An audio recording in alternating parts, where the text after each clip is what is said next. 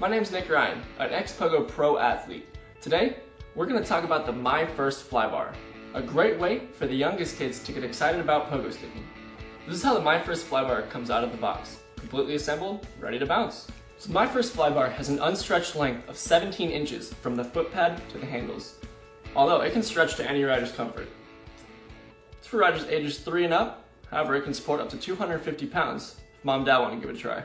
So what I love about My First Flybar is it gives kids of all ages the opportunity to hop on and try pogo sticking in a safe and fun way.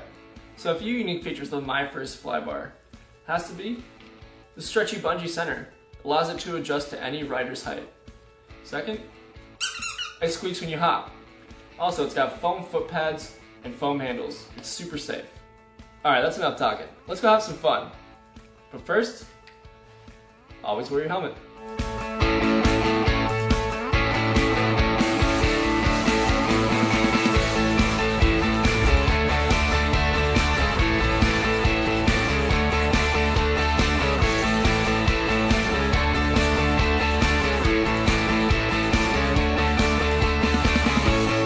Wow, that was a lot of fun.